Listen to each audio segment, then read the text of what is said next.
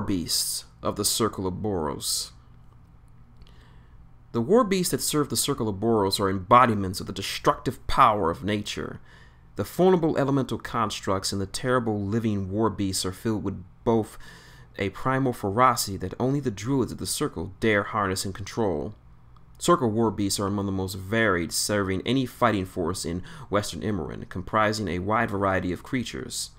The Circle's warbeasts must undergo specific rituals, allowing a Circle warlock to fully mentally dominate them. This process creates a powerful bond between druid and beast that lets the warbeast serve as an extension of the warlock's will and allows the warlock to share in its strength, stoke its battle fury, invoke mystical effects called animi, and shunt potential fatal injuries away from himself to the beast he commands. Although not wantonly cruel to their warbeasts, most Circle warlocks rarely regard them as more than effective tools.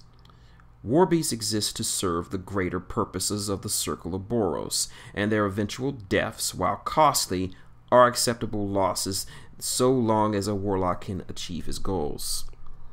Circle warbeasts are drawn from three distinct groups: wild beasts dominated by a druid's will, constructs called wolves that are crafted from the natural elements of the world, and warp wolves created by transforming people through ritualistic magics. Wild beasts. It may seem as though the Circle's broad purview over the natural world might grant its members the ability to control and tame any wild beast or animal. In practice, the druids are much more selective, having learned through centuries of trial and error which creatures respond best to their needs. Most of the beasts utilized by the Circle are predatory species, strongly connected to the devourer worm, and with which the druids have forged relationships with. To form a responsive bond, the mind of both warlock and beast must be sympathetic. There are beasts that are just as predatory, just as arguably tied with the worm, which is impossible for the druids to control, such as cold-blooded species that possess alien and intractable minds. Other natural animals lack qualities required for a warbeast, such as supernatural resistance or ferocity. Various breeds of Argus, Griffins, Satyrs, and Goraxes are most commonly used as warbeasts by the Circle. For hundreds of years, the Blackclads have assumed the role of custodians over these creatures. The druids have subtly directed their breeding, protected their natural domains, and prepared them for battle. This process of stewardship is not domestication by any means.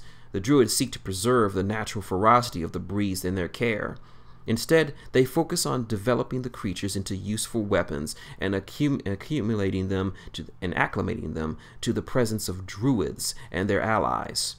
This approach involves training and conditioning, but long-standing contact with these creatures facilitates this process. Indeed, many of the wild predators used by the Circle as warbeasts are practically ready to become warbeasts by the time they reach maturity. Not every breed is equally responsive to this conditioning.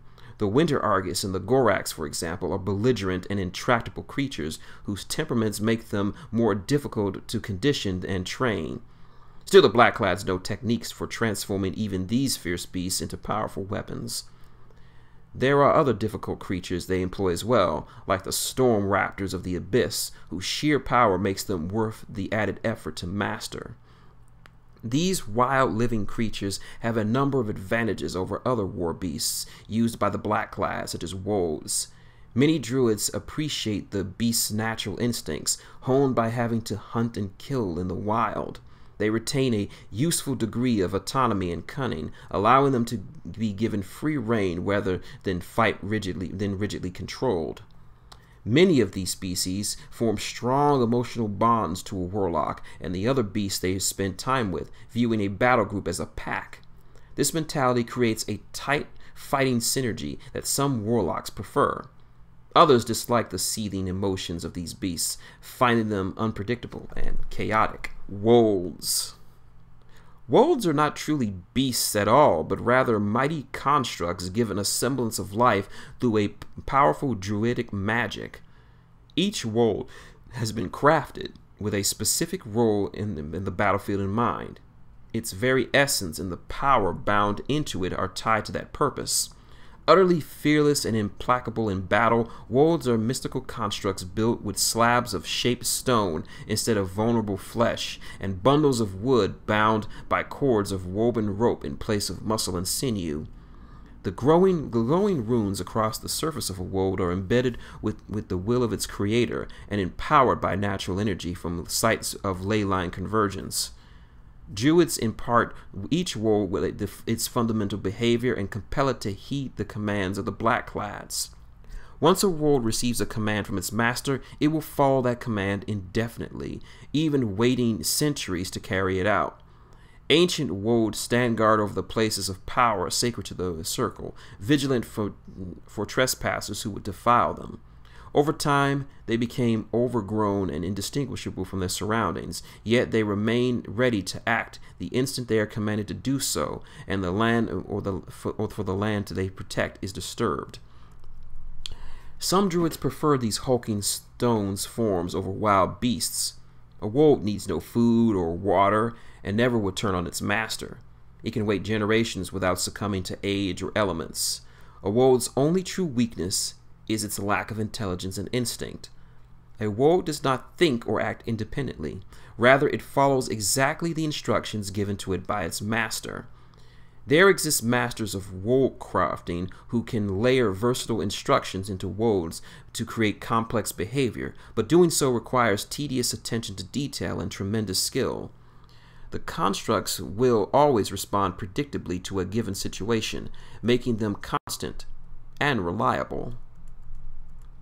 Addendum. Fabricating wold constructs. The circle's creation of wold constructs involves complex and ancient processes. All wolds are crafted from stone or wood, with druids of different regions making use of the strongest and most resilient materials available. The most important phase of wold construction is carving mystic runes into the construct's preeminent stone surfaces and empowering them with energy. This instills the animating will of the druid into the construct, setting into place its powers, behaviors, and fighting capabilities. Additionally, the runes can create a connection to the ley line energies flowing through Kain to serve as a source of power. Fresh blood is applied to the vines, ropes, and wooden elements of larger wolds to ease the animation process. Circle forces can acquire bloods for this purpose in the natural course of battle, but sacrifices may also be used. Humans and powerful predators provide the most useful blood in these cases. And addendum. Wolds are often left as sentinels to watch over important sites in the wilderness, instructed to let those they reorganize as allies they recognize as allies pass while intercepting enemies and intruders. Some of the distinctive decorative motifs shared amongst the armor worn by Blackclads in the Wolfsworn are an aid to this recognition. Inactive wolds may be mistaken for piles of lifeless stone until they erupt into activity when an interloper trespasses. Though supremely durable, wolves do not possess the powers of recuperation, the vitality, or the raw primal rage of living beasts.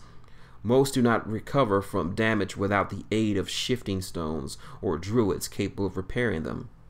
While making larger wolds is a time-consuming process, smaller wolds can be created in number and serve as formidable combatants fighting alongside Wolfsworn.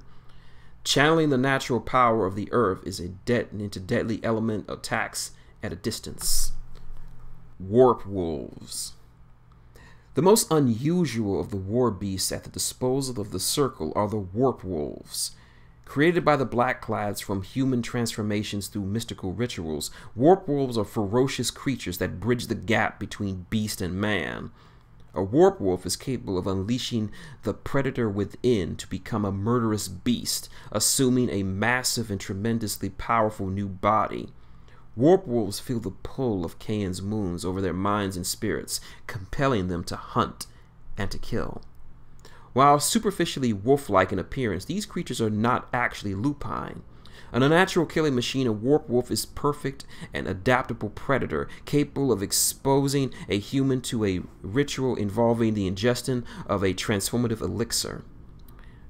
A warp wolf's protein body can change in seconds to adapt to its needs, whether by increasing muscle mass, growing leaner or longer, or erupting into bony spikes.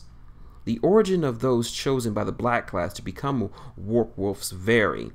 This condition is sometimes inflicted upon the Circle's enemies to sow terror. At other times, the Black class select the most pious of the Devourer worshippers among the Wolfsworn, who view this state as a means to become closer to the worm. In either case, the resulting creature can be controlled by Circle warlocks and sent to fight their battles. The transformation into a warp wolf seems similar to that undergone by the Thrawn or the Skinwalkers, but it's more radical and essential change, creating a much larger and more powerful creature while also permanently altering its mind. Over time, a warp wolf loses its sanity as well as memories of its former life, lost in a madness of violence and feasting. Once sated and away from battle, the warp wolf returns to their former shape, though their sanity never really returns, and their speech and actions remain distorted and erratic. It is only under the supervision of the Black class they are put to an ordered purpose, as the druids have learned how to exploit their ferocity and employ them where they can do the most harm to their foes. As a warp wolf passes from one form to another, its body is remade. Wounds close and heal over in response to the supernatural regenerative properties bestowed to them by the beast. Constant shape-shifting is both physically painful and destructive to the internal organs, causing accelerated aging. Those who do not die in battle typically don't even reach more than the age of 40. Usually a warp wolf's heart gives out after years of accelerated pumping and scarring from transformation. Warp wolves who have lived in this state for long periods accept their condition and abandon their humanity, losing the ability to speak and entering into an entirely feral state. Though they retain a degree of cunning from their human origins, they live only in the present, unable to remember the past or anticipate the future. They avoid interacting with other people and prefer the company of their own kind. Warp wolves can be trained to recognize friend from foe and to refrain from attacking certain people. They seek mates from among their own kind, and males will fight to compete for females as much as wild wolves do. Warp wolves that have surrendered to this bestial existence may mate with others to produce purebloods, creatures that never take on a human form. Purebloods are at ease in their ever-warping bodies, having essentially become a new species. As intelligent as humans, yet as primal, with primal instincts and a seething with rage and the desire to hunt and kill, purebloods are uniquely formidable. They are among the most intelligent of warbeasts, and some are capable of speech, having learned to warp their voices to shape comprehensible words. Purebloods often possess supernatural gifts beyond other breeds, unleashing mystical empowered howls or transforming into an incorporeal state in which they can pass through the thickest walls. Valued for their autonomy and adaptability, purebloods are few in number, but can earn a degree of respect among the blackclads, unattainable by lesser intelligent warbeasts. For many warlocks, they serve more as allies than actual minions.